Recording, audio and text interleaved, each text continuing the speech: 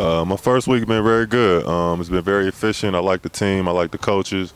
I love the atmosphere. They won two, we won two in a row, so I think we're going in a positive direction.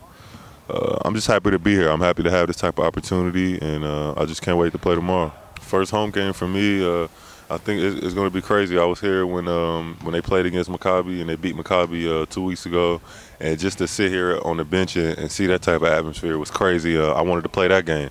So I know tomorrow the fans are going to be here. They're going to be crazy, and I can't wait.